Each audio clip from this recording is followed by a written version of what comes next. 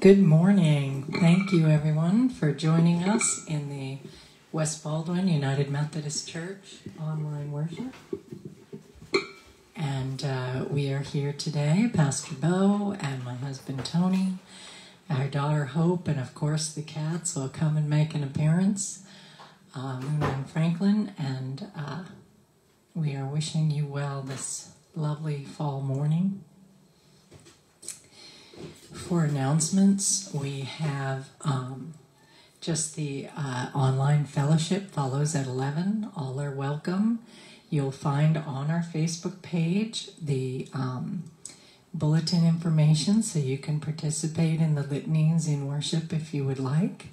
Also, you'll find our contact information, so if you would like the prayer list sent to you or the newsletters sent once a month, any of the weekly emails that go out, you can let us know and we'll be happy to add you to that list.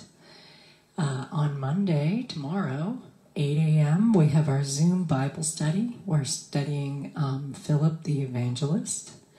And tomorrow evening, those of you on the Staff Parish Relations Committee, we have a Zoom meeting online. And then next Sunday, I wanted to remind you that it is communion. So if you want to plan ahead and have some elements prepared, not only is it our monthly communion, but it is the first Sunday in October is World Communion Sunday. So all those who follow Jesus and around the world in many different denominations will be celebrating World Communion. And, of course, our online worship and fellowship time. So those are our announcements. Did we have a minute? Yes. Okay. So good morning. I think many of you have heard and are aware that my mother passed away unexpectedly on Thursday. One of the things that I wanted to share, from her perspective and what she has shared with me, being hearing impaired and a little shy, she found it difficult to be in a church setting, to actually be in worship with people.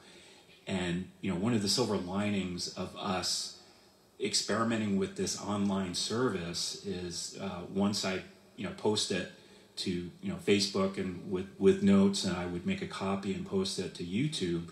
YouTube has the ability to provide closed captioning. And because of her hearing disability, she found that to be very useful and would actually respond back to certain things that were raised, either prayers or Pastor Bo's sermon, anything that might have been said. And believe it or not, it actually does a pretty good job of translating lyrics. So I raise that as awareness. It is a new ministry for us, fairly new now. I know we've been doing it for 6 months, and I hope to continue doing it as we move and combine our in-person services, and we can do more in the future to one on in-person / online service. And the reason I think that's important because we do reach people that for whatever reason can't or don't feel comfortable joining us. You think of Paul and Marilyn with their health concerns recently and trying to be careful with following the social distancing guidelines, and others in our congregation. They have taken full advantage of the online offerings, whether it is the online services or the online fellowship, and it's a way for us to stay connected. And we know that there are many people that follow the church or follow us as we share those videos that go back and look at it and reach back to us, whether it's people that are shut-ins in the community, family members of people in the congregation, people that used to live in the area that moved away. It's a way to reach out. It's an important ministry to continue. But all of that being said, it is not intended to replace the physical worship that we need to have. Matthew chapter 18, verse 20, for where two or more are gathered in my name, I am there among them. So there is an importance, there is an expectation that we do gather to celebrate and honor our Lord and Jesus Christ. So the intent of the online ministry is only to add on to the ministries that are in place today. But we know that these online ministries are reaching people in wider circles than we would normally reach. So again, thank you for your support, for sharing these online videos, for spreading the word that we offer these for those that may be curious, or for whatever reason, maybe they don't feel comfortable in a church building. And that's something, our church body will talk about how we can be creative in the future. But again, thank you for supporting this newish ministry as we go forward. Amen. And now we will prepare our hearts and minds for worship with the prelude.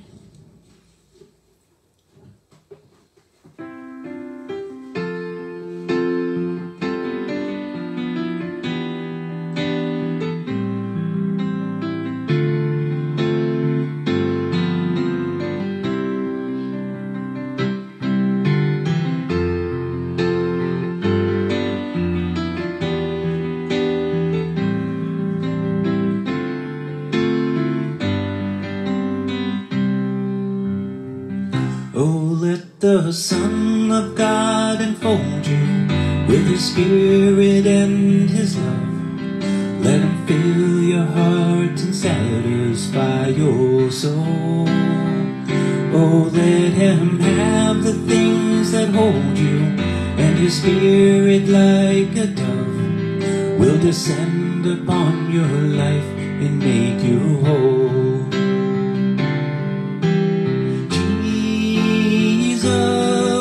Oh, Jesus, come and fill your lamps. Jesus, oh, Jesus, come and fill your lamp. Oh, come and sing the song with gladness as your hearts are filled with joy. Lift your hands in sweet surrender to His name. Oh, give Him all your tears of sadness, and give all your years of pain, and you'll enter into life in Jesus' name. Jesus, oh Jesus, come and fill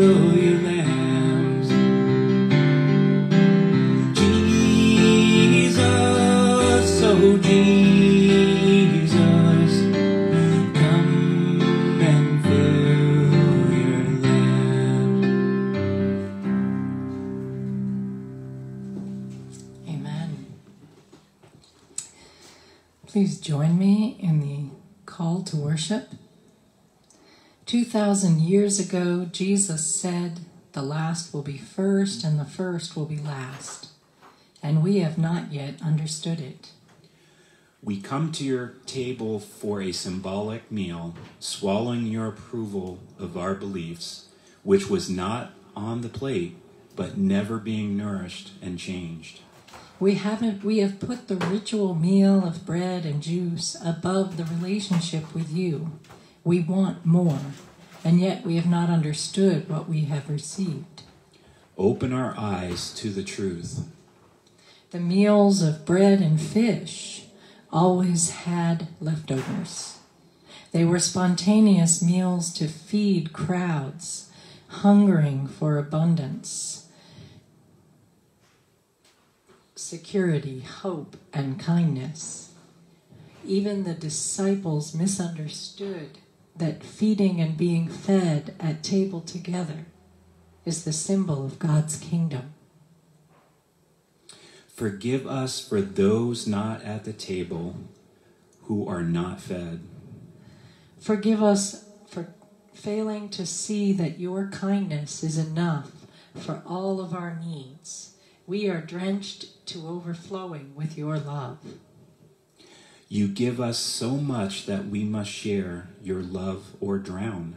You became one of us and sacrificed yourself in order to meet us where we are.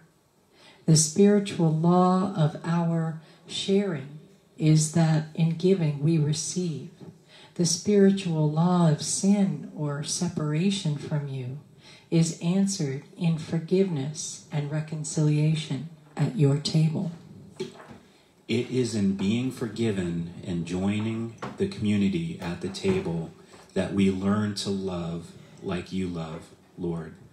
The meal heals, the fellowship encourages, the Lord inspires, the Spirit connects. Amen. Amen. Our first hymn, again, you can find it in our Faith We Sing of the Methodist hymnals or on hymnary.org online. They'll Know We Are Christians, 22-23.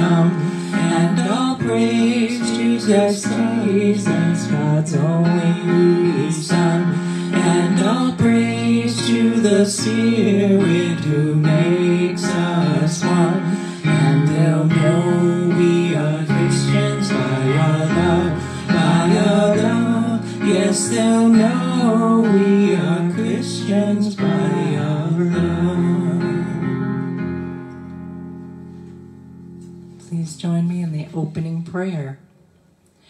Ancient of days, you grace us daily with miracles, blessings, and healings. We are always being cared for by you like a child with a loving parent. Why is it that we forget we are not in control? We forget to reach out to you. You have walked with your people through trial, suffering, and want through the ages. Today is no different. We need to replace worry with prayer. It is time for us to incline our ears and hear your words and open our hearts to the Spirit's interpretation so we understand.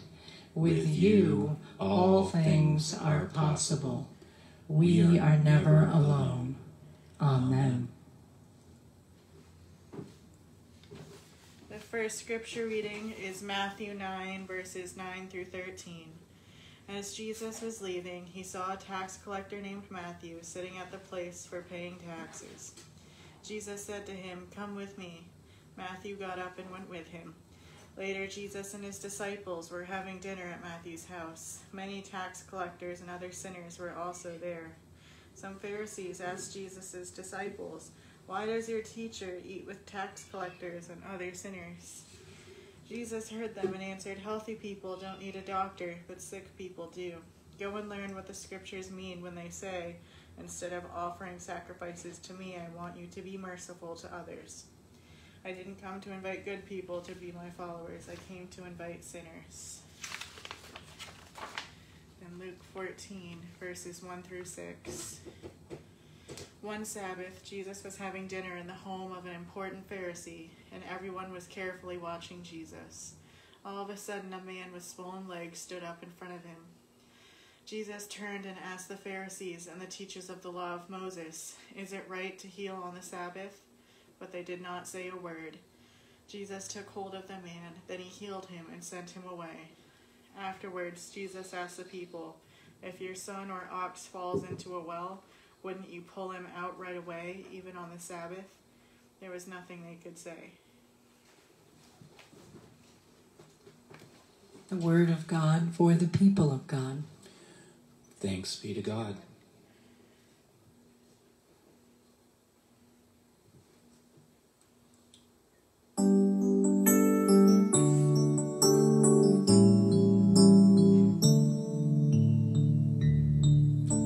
Seek ye first the kingdom of God and his righteousness, and all these things shall be added unto you. Alleluia, alleluia.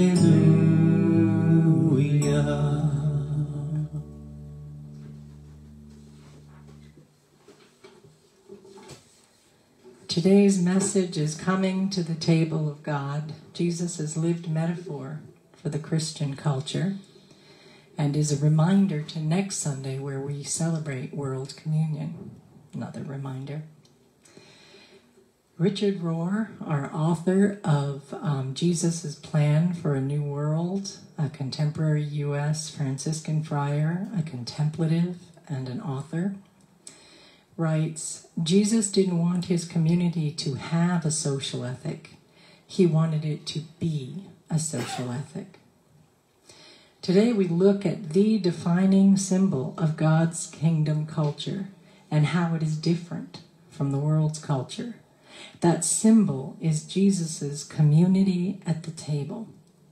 Think about all the times religious leaders and rule-following, upstanding members of the community criticized Jesus for eating with people. He ate with tax collectors who were Jewish collaborators with Rome, and sinners. They criticized who he shared his table with. He ate with Pharisees and lawyers. They criticized that he ate too much. He acted like the wealthy, eating to excess when others starved. He was invited and ate with untouchables, like lepers, and he invited himself to dine with hated hypocrites. One thing becomes clear. Jesus means to tell us something through his community at the table. Somehow, for centuries, even millennia, we missed this simple fact. The heart of the original way of Jesus was defined by his instructions to his disciples in training, where he sent out the 70 or 72. In Luke 10, 4 through 9. Don't take along a money bag or a traveling bag or sandals. Don't waste time greeting people on the road. As soon as you enter a home, say, God bless this home with peace. If the people living there are peace-loving, your prayer for peace will bless them. But if they are not peace-loving, your prayer will return to you. Stay with the same family, eating and drinking whatever they give you, because workers are worth what they earn. Don't move around from house to house. If the people of a town welcome you, eat whatever they offer. Heal their sick and say God's kingdom will soon be here. In short, disciples like us are supposed to travel light, stick mostly to family spaces, share healing and hope and the kingdom, all in community around a table, and receive in return welcome, peace, and acceptance, or an extension of home. As we've said in recent weeks, we have an addiction, habits of attitude, thought, and behavior, to our own will. We must commit to God's will in order to find God's kingdom. Also, God's kingdom is reached by building bridges from the side of the outcasts and the least among us to the rich and powerful and highest among us. And when these opposites come together, there's conflict that can only be overcome by unity and peace. The groundwork of building bridges,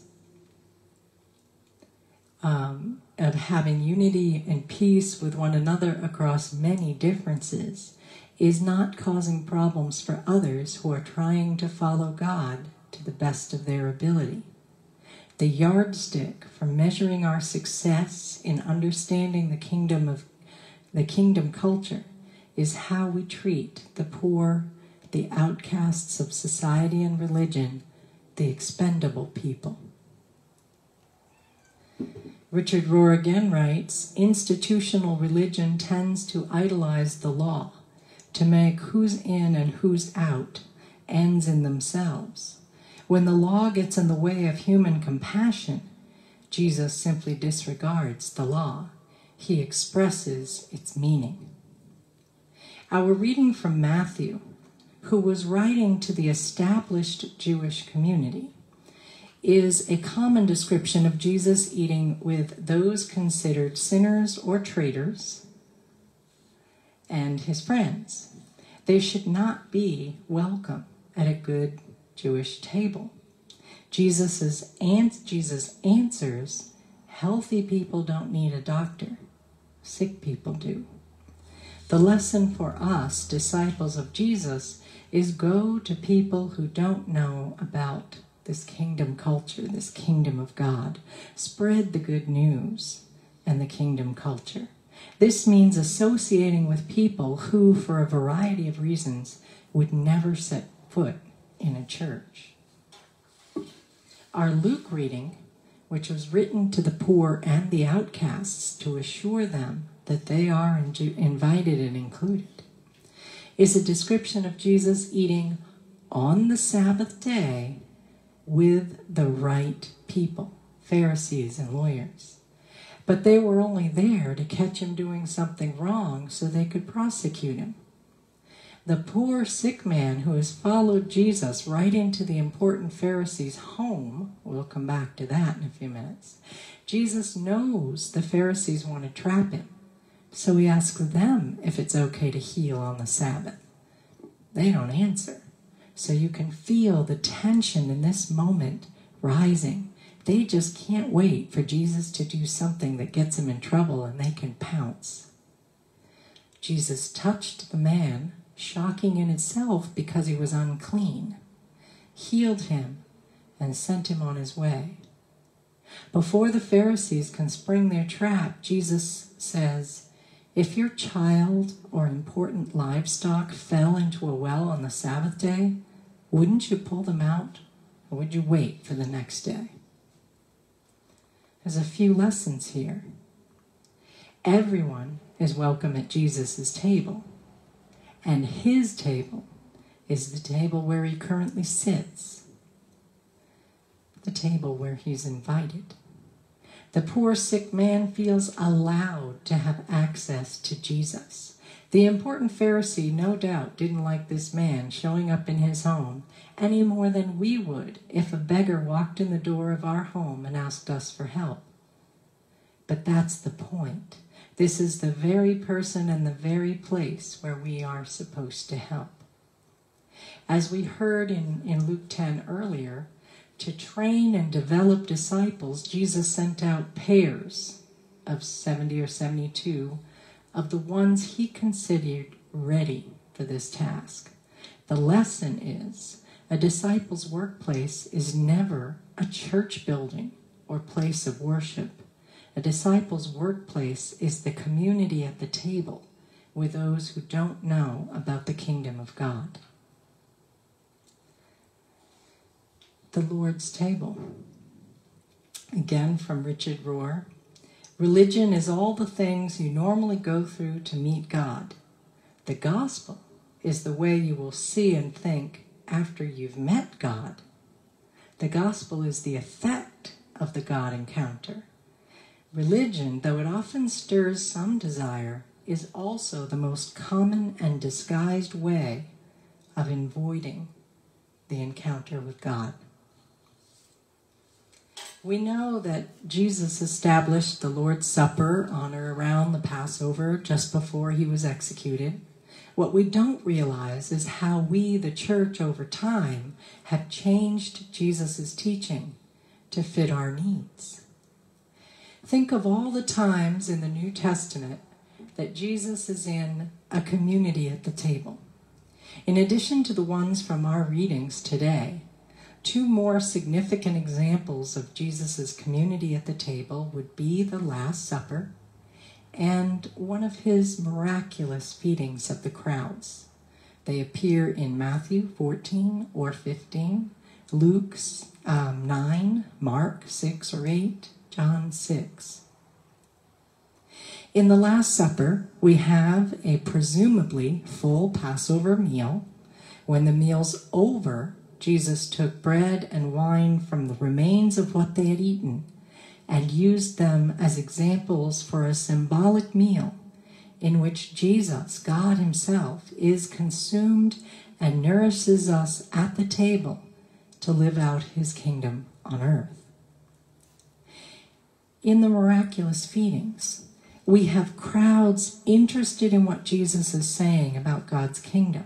They are men, women, and children, probably poor since they are so persistent in hearing Jesus over being in the synagogue with the rabbis. It comes time to provide for the necessities of life, and Jesus basically takes the potluck items brought forward to share, and then they become a meal for everyone, always with baskets of leftovers. There is abundance, plenty, enough. This is real food that fed real people, and probably real poor, outcast, or rejected people seeking a relationship with God. Isn't it more likely that at the end of that Last Supper, Jesus added symbolism to a practice already well established by Jesus of creating community at a table? Yet the bread and wine are what we emphasize in Holy Communion. The early church, right after the 12 disciples started getting new converts to the faith, they would share real food at a table, an agape feast or a love feast, and then have the elements of communion, the ritual, with the community at this table was offered at the end. At some point in time, people started bringing their own food, not sharing food. Imagine that today. You and everyone in your community bringing their own food and having to eat that. They probably still had the ritual communion elements at the end, but Paul, Apostle Paul, rebuked a church that allowed the poor to go hungry during the mealtime while the rich enjoyed a big meal. Eventually, the church took on just the symbolic meal and left the rest of the table. I think they left a lot of Jesus' message about what happens at a table. How different would our concept of worship and Holy Communion be if we instead had an abundant potluck, the fish and bread agape meal, with the unity and community of the living body of Christ? It doesn't mean that the ritual's bad or wrong. It has offered many people comfort and a way into God's presence. That doesn't change the simple fact that the community at the Lord's table is supposed to be a very different kind of meal, open to the beggars that come in off the street and the pilgrims in search of healing. Richard Rohr again writes, possibly the two traditions can come together, bread and wine plus the agape potluck bread and fish. We are to recognize Jesus himself in the elements of Holy Communion, but we are also to recognize the living body of Christ, the elements of Holy Communion, and the Holy Communion itself. It's meant to be a meal in which the body recognized itself, defined itself, and declared the kingdom world order and its central purpose, which was to be Jesus in a particular space and time. The community at the table works on many levels. There's the unity of sharing the same food together. There's the symbolism of the arrangement and seating at the table. Without Jesus' influence, it often represents the current world order. Think of a sumptuous table feast in a movie. Who's seated next to the most important person at the head of the table? And then the furthest people away. There was symbolism to that arrangement. That's the ground from which we have to build the bridge of the kingdom. As people accept change at the community at the table, then they begin to change their thinking about the culture beyond it. They begin transforming to the kingdom culture. Where are you in the community at the table? Amen.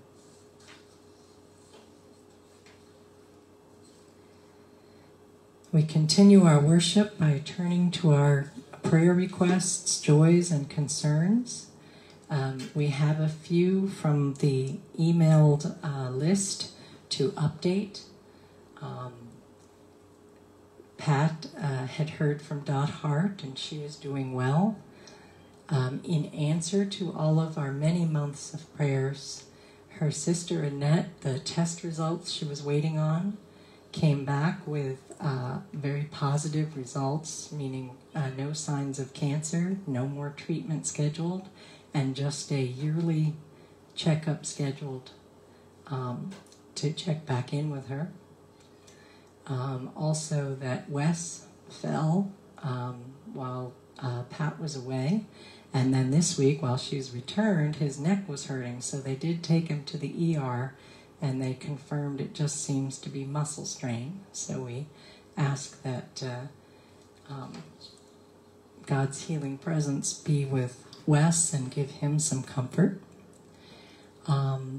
George was able to have his first treatment, and he had no bad or adverse reactions to it, which is good.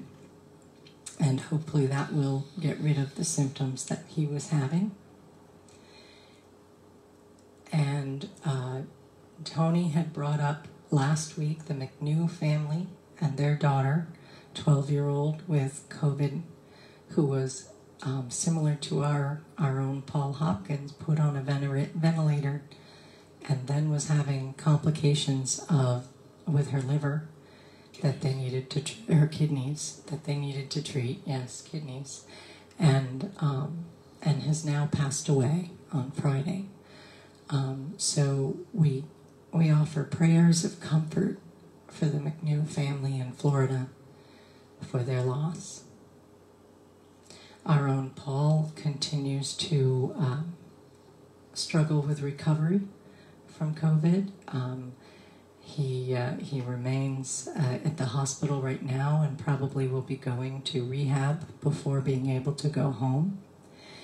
And in hearing about the loss of Barbara Landsberg, Tony's mother and my mother-in-law, he sent along a Eugene O'Neill quote: "Man is born broken. He spends his life mending. God's grace is the glue." And I think that captures the place of many of us right now.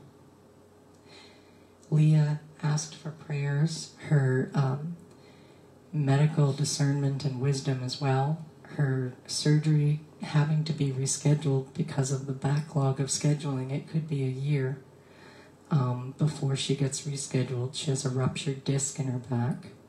She's also been diagnosed with polymyalgia, which at least helps in addressing the pain. So she has some more pain medications to try. And we just ask for prayers for healing and comfort, for quicker solutions to this problem. And Wilma lifted up Larry, who's been having difficulties with his COPD. And so we just pray for Larry for easy and comforting breath. Pray for the family, for God's healing presence and comfort. Tony especially raised Glenn in the passing of his mom. And we just raise all of the family for prayers. Any others that have come in on Facebook?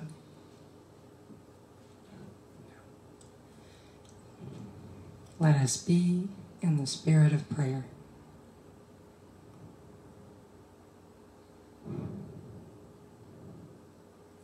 God, we know that you hold us in the palms of your hands. You care for us. You want what's best for us. We lean into that in our times of need. We have brought before you concerns for comfort, healing, wisdom and discernment, peace. But there are concerns in our heart we've not raised, and we lift them up to you now.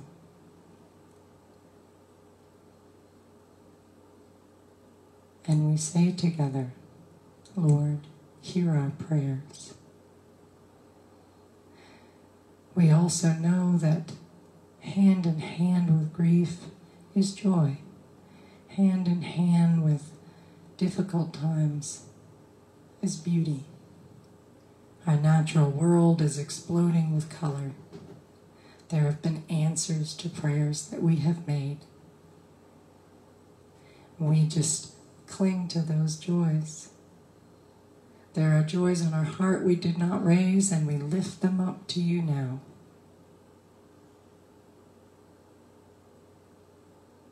And we say together, Lord, hear our praise. And we continue with the prayer that Jesus taught us to pray. Our Father, who art in heaven, hallowed be thy name.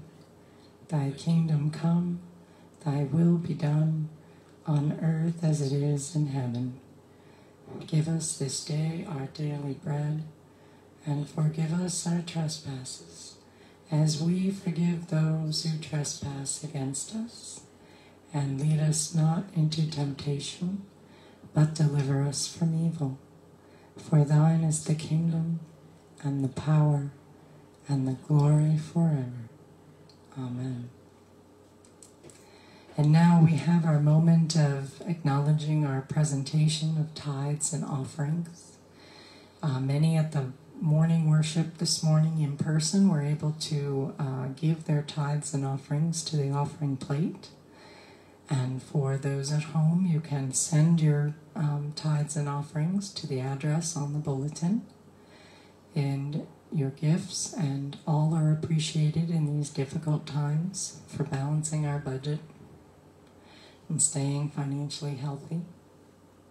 But we also encourage you to think of the ways in which you give to one another during these pandemic and difficult and divisive times, the ways in which we come together, the ways in which we care for one another, how you have cared for others and how others have cared for you during this offertory. Then we'll have our doxology and prayer of dedication.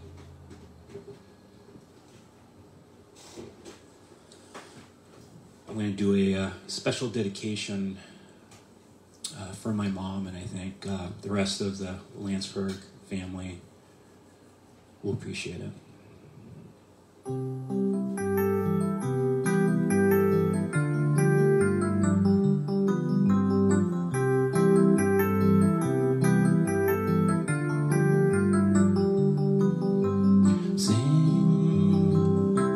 Sing a song.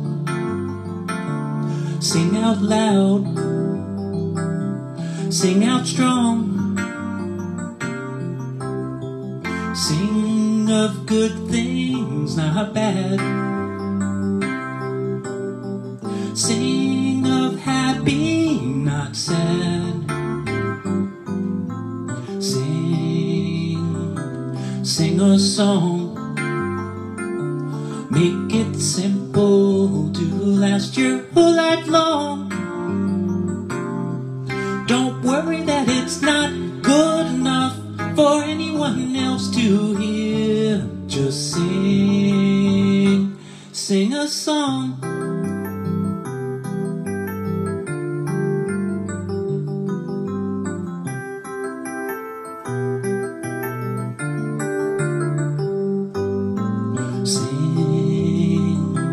Sing a song. Let the world sing along. Sing of love there could be. Sing for you and for me. Sing a song. Make it simple to last your whole life long.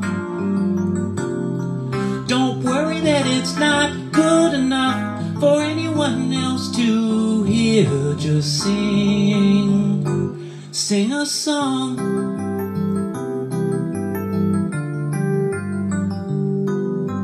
La la la la la la la la la la la la la la la la.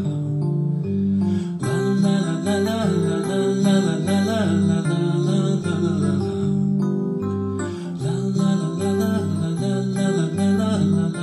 la la la. Sing a song. Amen.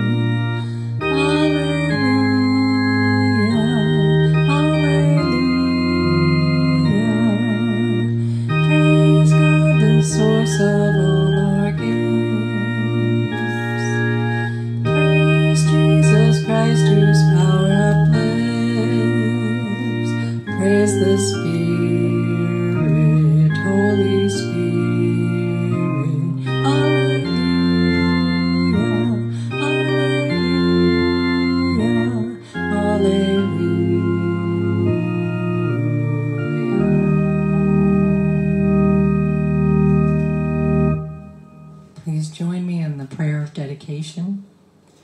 God of great gifts, as the brilliance of the rose and the whiteness of the lily do not lessen the perfume of the violet or outshine the sweet simplicity of the daisy, so your love is perfect in the humble heart as in the most highly favored. Let all our gifts and offerings work together for your good and to your glory. Amen. Our last hymn is the one we have been singing this month with Building Bridges. I'm sure I have it somewhere. Find it. Oh, there it is. From the Greenham Common Women's Peace Camp.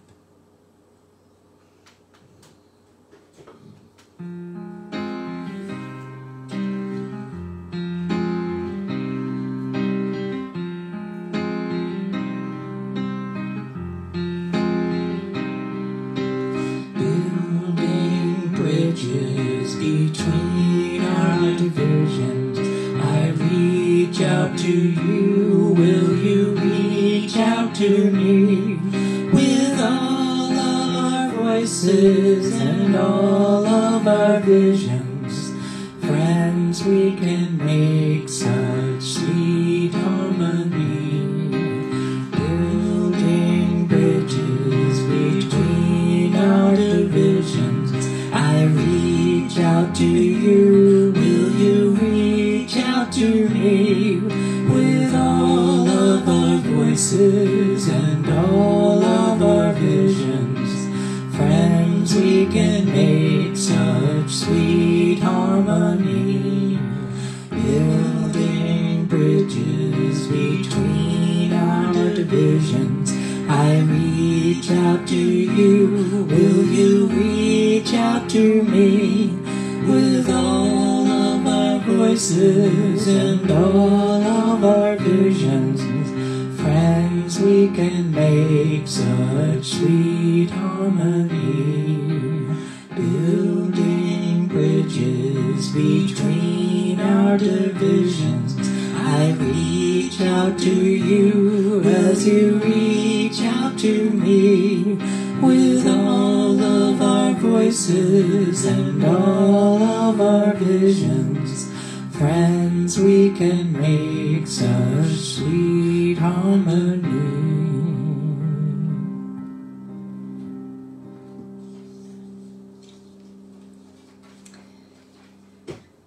When you draw apart to be alone for prayer, see that nothing remains in your conscious mind save a naked intent stretching out to God.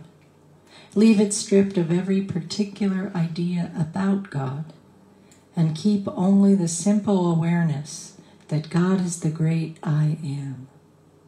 Let your prayers be, that which I am, I offer to you, O Lord, without looking to any quality of your being, but only to the fact that you are, this and nothing more. Amen. Amen.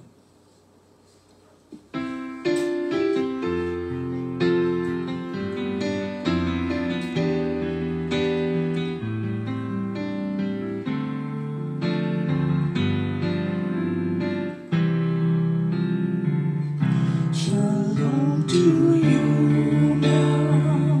Shalom, my friends. May God's full mercies bless you, my friend, in all your living and through your loving. Christ be your shalom. Christ be your shalom.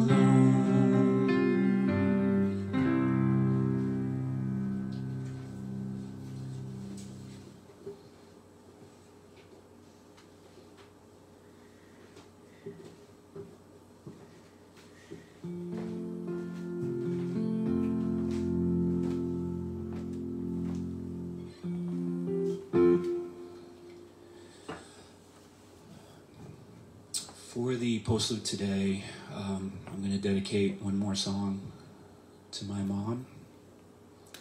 It was one of her favorites. I've introduced this to the music team, not that anyone didn't know it before, but definitely Mom's impact on me and the music that I grew up listening to. Raindrops